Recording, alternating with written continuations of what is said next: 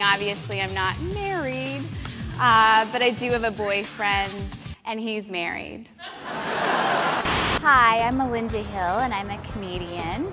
I would love to go out with more musicians, but I just think after all of the glamour and excitement wears off, you're really only left with one thing, and that's hepatitis C.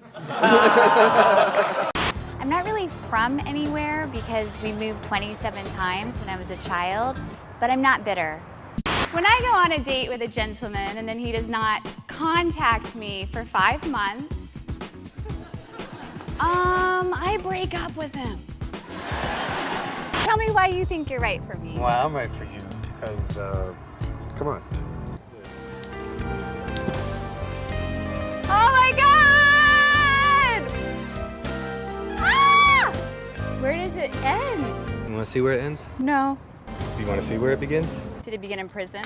My first impression of Steven was that he was very manly and macho, but when he took off his shirt, it kind of became a barbecue. I was very impressed by Patrick when I met him. He works out at a gym daily. Unfortunately, I guess his gym does not have a hair salon in it, and there's no one to cut his hair. I normally don't date just handsome guys just because I find them incredibly boring, and I usually look for something more like creativity. But when I met Wes, I thought, you know what, he's good looking, and I'm not gonna hold it against him. I have some questions for you guys. Wes, do you wanna have children tonight? Tonight? Yes, I'm gonna go short answer. I would love to have your children tonight. Thank you, Wes. You're welcome. Steven, are you bisexual? No. By bisexual, I mean, do you want to buy me a lot of stuff so that I feel sexual? Yes. I'm a really classy lady, okay? I have a lot of standards. Do you have less than 3 STDs? One of you will be eliminated after this. Don't worry, because in the grand scheme of life, all of us are eventually eliminated. Awesome. Let's go! Let's Bumper go. cart! Let's get a bump on. Hey! What am I doing with my life?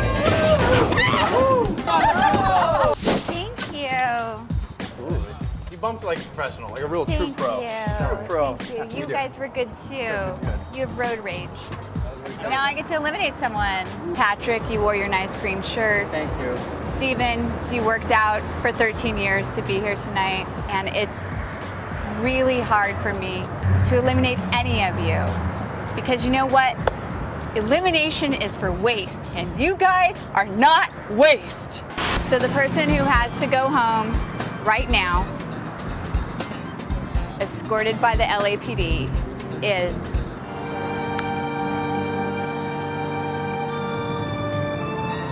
Steven. Oh, you gotta be kidding me, you.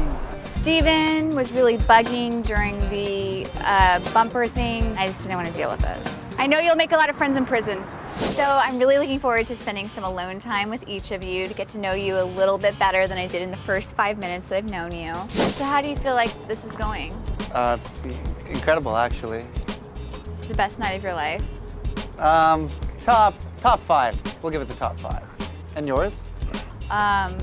Yeah, it's all right. There's one thing I really found out during my alone time with Patrick and Wes was how boring and awkward it could really be to talk to someone. So what do you think? Do you think we're a match? I could see us together. So you're feeling it? I'm feeling it. I realized during my alone time with Wes that there was a grown man on a fake horse behind us.